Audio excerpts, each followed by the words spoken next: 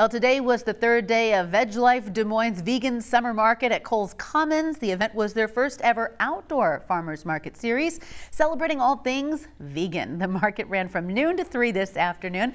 The event showcased local farmers, makers, and shop owners, and was led entirely by volunteers. I think that there's a lot of options for people to choose events and food in Des Moines, but veganism is something that you can incorporate either once in a while or you can make that change and do it all the time. It's totally up to you, but you know, it doesn't hurt to eat more plants and to give some different perspectives some try. The last day of the Vegan Summer Market for the year will be October 3rd. To volunteer for the market or apply to be a vendor, you can visit VegLifeDesMoines.org.